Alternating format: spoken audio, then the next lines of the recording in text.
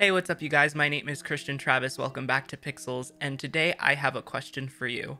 Cloud gaming was once a concept of the future, with many people wondering if it was a possibility to even be able to stream games without it being a mediocre or subpar experience. That was until March of 2019 when Google announced its first low latency 4K game streaming service called Stadia. Now, less than 2 years later, Google announces the closure of its very first in-house development studio, and now that begs the question, is cloud gaming in trouble? Don't get me wrong, Stadia is not closing down yet. It will still be active for third-party developers to take advantage of. Whether or not they decide to take advantage of the service is another question. But again, we aren't saying sayonara to this Google side venture yet. Before we get to the question that is cloud gaming in trouble or even viable in 2021, I figured it's kind of important for us to know how cloud gaming operates. Anyway, if you know how cloud gaming operates, you could see how there could be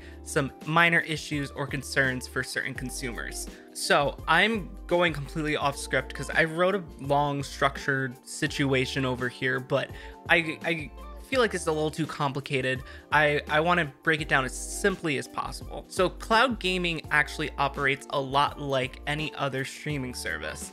So you pay your fee, whether it's per month or per game, and you have the access to stream that game to your mobile device, your computer, and it's basically a place for you to play your games instead of spending between $400 to $500 in a system or upwards of $1,200 and more for a PC. Now that could be a great attraction, but that's just it. Right now, it's not there yet. So the hard part of this whole ordeal is when you're streaming a movie, you're not really doing anything other than projecting a preset bunch of scenes, pictures, and sound to your screen. When you are streaming a video game, you have to take into account the point of control. So when you click,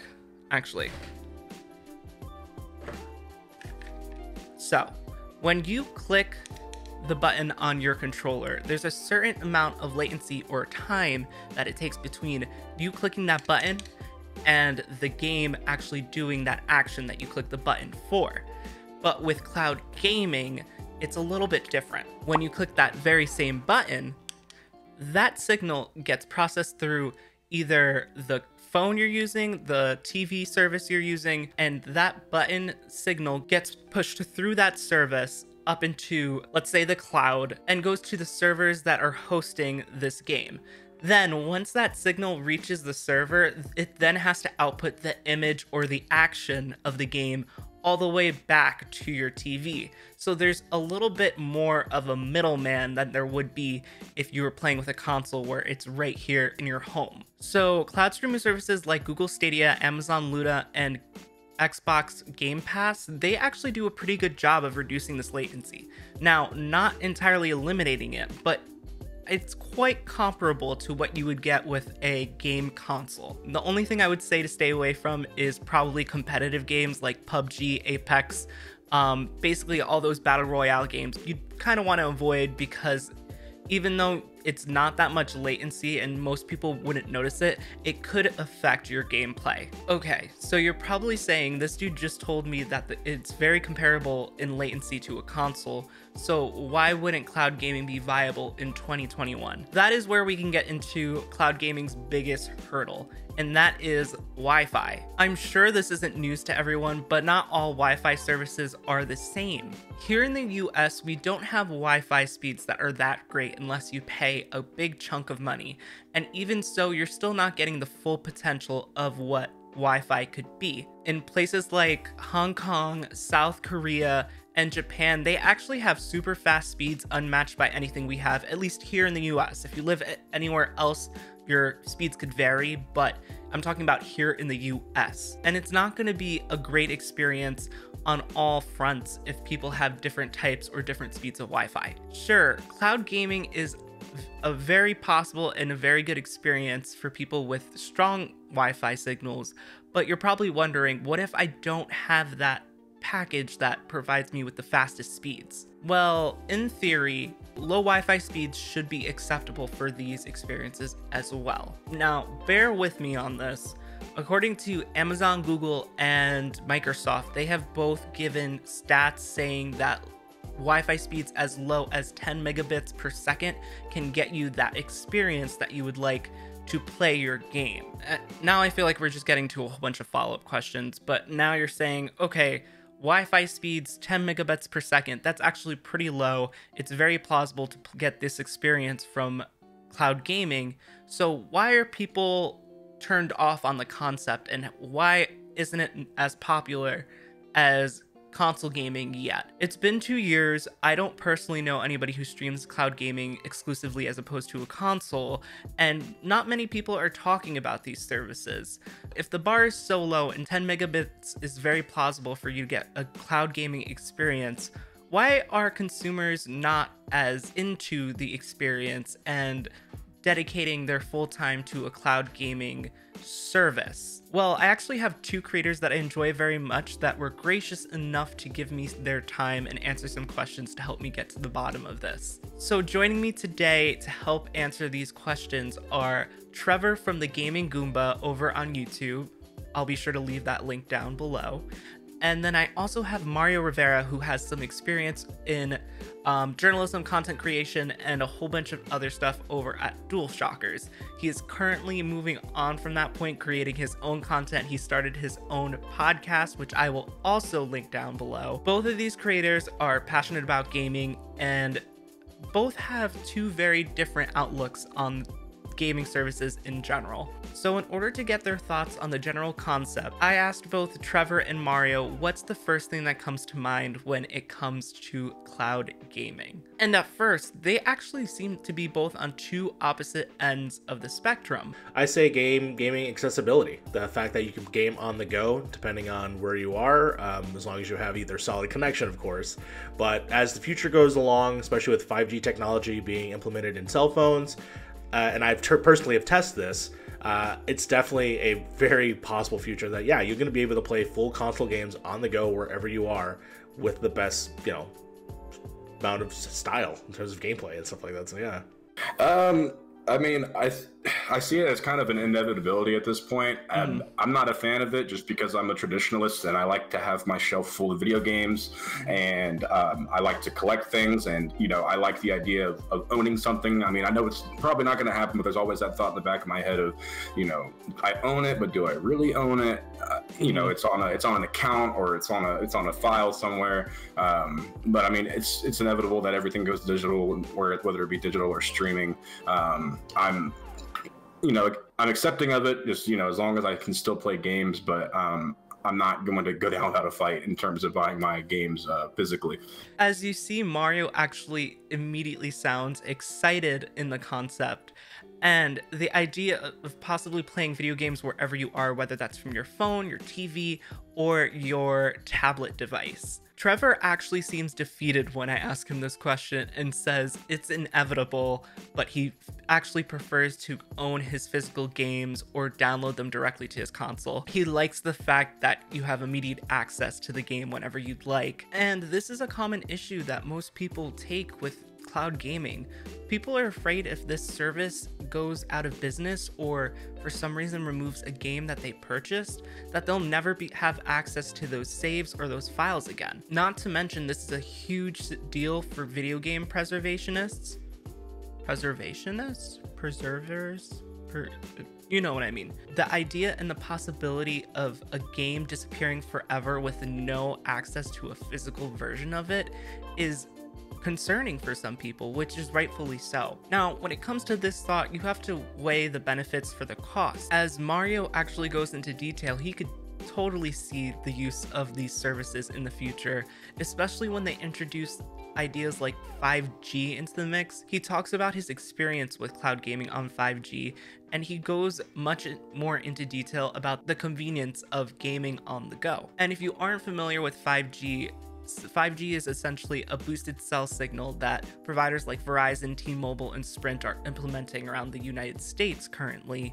It basically offers unheard of speeds off of a cellular network. The one thing to keep in mind, though, is that these areas that are accessible are very limited and very far and few in between. So again, we have another issue there where things aren't accessible or reliable. Anyway, 5G is a whole other conversation for a whole nother day. I can maybe even make another video about it, but that's like the bare minimum idea of what 5G is. Like I said, right now it's perfectly doable to play a game on Wi-Fi locally, especially at the bare minimum, but you're not going to be experiencing those buttery smooth frames or that very crisp resolution anytime soon through a cell service or our current system of Wi-Fi. Moving on to features. I asked these gentlemen if there's anything that these services could do to draw them in and possibly make them take the plunge into cloud gaming, and they both actually had similar thoughts. I would say there definitely has to be a combination of a existing library as well as upcoming library. So exclusives I think are big. So I think XCloud or Game Pass as a whole has the lock on that, because every game that will come out for that platform will be also available on XCloud. So that's pretty big. They have that exclusivity there. When it comes to like upcoming titles for like Stadia, which we've heard some news, obviously some studios are closing, it doesn't look to see it be a future when it comes to very much exclusive stuff. The only place where you can play these things, the game that comes to mind, Guilt, which was a game that was from I think Tango Works for Stadia. It's exclusively still only on Stadia, but I don't think it's enough. As much as I actually kind of enjoy that game, I just don't think it's enough. But yeah, exclusivity, I think that's the main key. Yeah, I would probably say a flat rate, maybe kind of like a Netflix kind of thing that there might already be being done for all I know. Like I haven't looked a ton into it. Yeah. But I mean, like I don't have a PS5 or an Xbox Series X right now, and there's some games out there that I would like to play that obviously the Nintendo Switch can't handle. Stuff like Spider-Man Miles Morales and the new God of War whenever that comes out. And well, I guess those are all PlayStation exclusives anyways. But but the kind of stuff that I obviously won't come out on the Switch that I would like to play, and I don't want to invest into a $500 PlayStation 5. But yeah, if I paid $50 a month and I kind of just had like an access to like an unlimited library, and I could just kind of pick and choose games that I wanted to play whenever through streaming, I'd probably be down for that. But paying a full $60 to not even have a physical copy of a game or even like a file whenever you're just streaming it like through Stadia, it's not that attractive to me right now. But there are some things that these companies could do that could start to lure me in, at least for these bigger AAA games that I can't get out of my Nintendo Switch right now. Now, the interesting thing here is that both Mario and Trevor both had some very similar ideas, and that was on the topic of exclusives. So they both said that if one of these services could provide a great exclusive or title that isn't offered on any of the other counterparts on console, it could be something that could pull them in and possibly have them join a cloud streaming service. That being said, it has to be a good game. Mario does mention how Xbox is currently the only people who do this, and I'm saying do this very loosely because they don't really have that many exclusives, but they do promise that you'll be able to play your XCloud games or Game Pass games or whatever third thing this is going to be on the service as well as on console. So whatever you can access on your Xbox, you can access on the go on your mobile device. And Trevor actually adds the idea of paying a single price per month, which can add to the bang for the buck, as opposed to paying for things separately on Stadia per game. These pricing strategies are actually both being implemented on Game Pass and in the beta of Project Luna or Luna for Amazon. Xbox starting at $9.99 for Game Pass on PC, Game Pass on console, or $15.99 for both services in Game Pass Ultimate, whereas the current beta for Luna is currently only at $5.99, but that price is subjected to change once it is accessible to the public. So if you're looking for an alternative to Google Stadia and that initial price concept kind of turned you off, you do have a choice here for another service or wait out for Luna. Now, there also could be one more thing that could keep people away from cloud gaming services, and that could be the versatility or ease of use of it. Some services offer features that aren't accessible on other services. Some services offer certain deals with developers that aren't accessible on other services, and there's no particular service that offers the full package. When asking Mario and Trevor about their thoughts on this is what they had to say. I feel like there's still so much places that they could grow when it comes to expanding the actual services themselves. For instance, I think Stadia had a good idea to start with, but limiting it only to the Chromecast was probably a big detriment. Having it be sort of an app that could have been available in other places, I think is just such a more rich idea as opposed to just promoting your own products. Even though I do love my Chromecast. I actually once I got my Stadia controller, it came with the Chromecast, and I love it very much so. But at the same time, also, for Xbox, right? It's only available currently on Android phones. We need it on iOS. We need it on iPads. We need it on a television, I think, without a box in the house for people to maybe try to accept it. Again, these are things that can be put on so many different places if they're just service apps. So definitely room to grow there. In terms of like the actual services, and by the way, one of the services that people don't really talk about a lot is actually GeForce Now, which is also really solid. Yes, that is a service. If you have Steam and Ubisoft Connect, you can play your games on the go all the time. That's how I first started playing Hitman. Yeah, I could see that being a turn off because everybody has their ways that they like playing video games. Like a lot of like the traditional way is still, in my opinion, playing on a couch, sitting in front of the TV.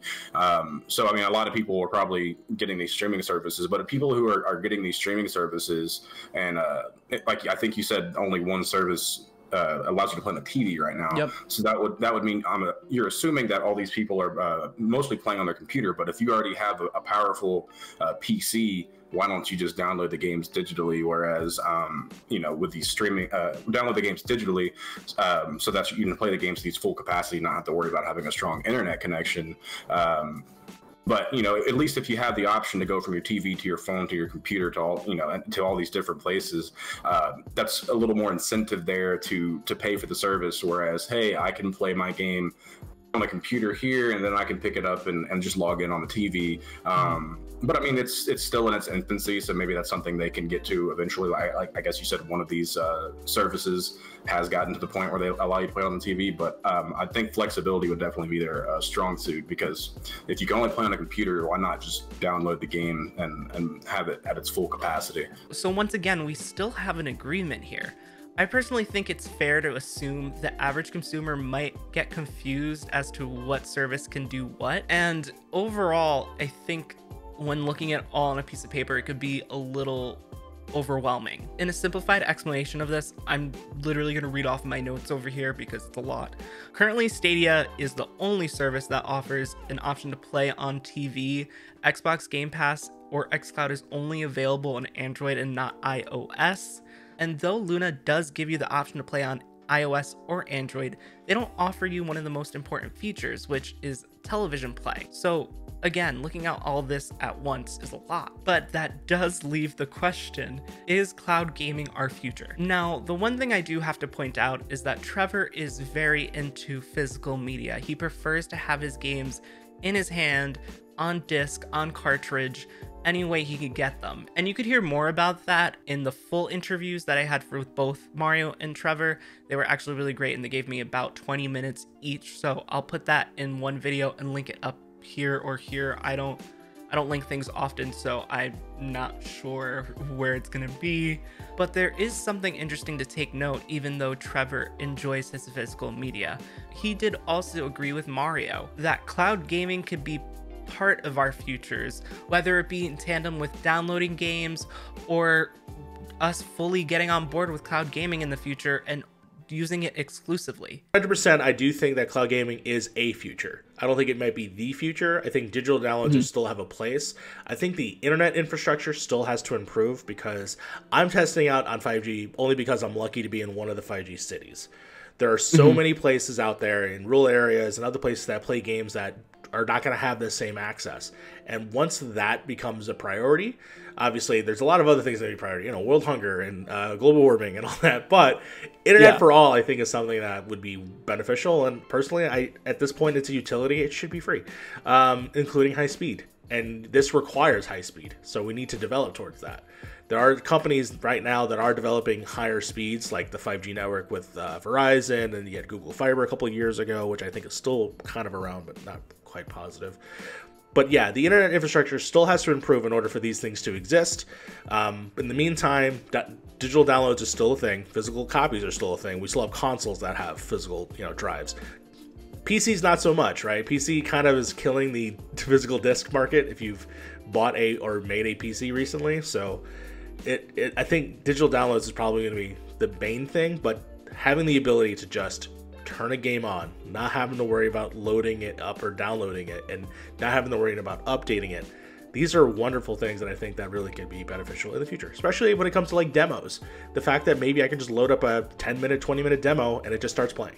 I think in the future that streaming is going to be the predominant way that people play video games. You're still going to have your hardcore gamers that, want to play the game, because it's going to be a long time before you can play a game at its full potential on streaming. So I still think you're going to have those hardcore gamers that know that they want the 60 frames per second and the best possible quality they can get with the game and no input lag. They're going to want to download the games and have the file completely downloaded and playing it like that. But as for the casual gamer, which makes up for more than 50% of the market in terms of video games, they're not going to tell much of a difference between streaming and digital, and it's going to be a lot more accessible for people to subscribe to a service and instantly have a library to a bunch of games rather than individually paying for all of these individual games. That's just the future. Like I said before, the technology's not there right now, but as soon as it is there and it's just more accessible to the casual gamer, I think it's going to take over. Now, again, I'm saying that it could be a future, and I could probably say that they agree as well. Emphasis on the A. Now, this could be in a few ways. We can have cloud gaming as our main way to entertain ourselves with video games, but like Mario says, it's gonna take some advancements in technology to get there. I could also see there being a different use of cloud gaming.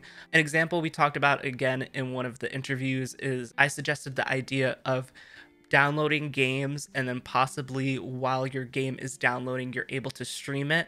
And then once that download is complete, it switches like that right over to the downloaded version of the game, and you get it at a higher fidelity, whether it is frame rate or resolution. I can go into detail about the different abilities and different uses for cloud gaming in the future, but again, let's bring it back to today. Now, 2021, is this a viable option for you to use exclusively? And I wouldn't think so yet. And that yet comes with a huge asterisk. If you're a gamer like me who owns one or even two of the current gen consoles and or a PC, this could be a fun service to dabble in, but I do not see the experience comparing to the physical consoles or computer that you have in your house. Like I said earlier, Stadia is the only platform that allows you to play in 4K on your TV, and even then it seems to be a bit off. Resolution drops, if the signal drops slightly, your frames will drop, things won't look right at certain points. I know because I've had this experience myself. But if you are a casual gamer who has maybe not played for a long time, or maybe just in general wants to give a video game a try without having to invest $500-600 in a console, this is where it could be reliable. You pay your 10, 5, 16, depending on the service, membership, and then you just play your games, unless you're Google Stadia, and then you pay an extra amount of money so you can play a specific game. But maybe this is the option for you if you want to give that Watch Dogs or Assassin's Creed game that you've been seeing everyone play on their consoles a try. Maybe if you want to dabble into some Sonic Mania, which I have to say is a great game and it performs fantastically on my home Wi-Fi currently. I think as long as you aren't trying to reach those crisp 4K graphics, 60 frames a second, and in some cases even more, I think this could be a great option for you. Cloud gaming is a part of our future, and only time will tell on how it will be implemented. I just wanted to say thank you again to both Trevor and Mario. You are both some great creators, and I am so grateful that you took the time to help me out with this video. I'll be sure again to link their stuff in the description, so click there. There'll also be their social medias, our Twitters, everything in that section. And also, if you want to check out that 20-minute interview, I'll also have it linked in the description as well. What are your thoughts on cloud gaming? Are you going to give this one of these services a try? Do you think it's too soon? Do you think that it's a good option for you? Be sure to let me know in the comments. Don't forget to like and subscribe. It lets me know that you're enjoying the content that I'm putting out, and it gives me that little boost to keep creating. Anyway, stay safe, guys. Always be kind to one another, and I will see you guys in the next video. Bye.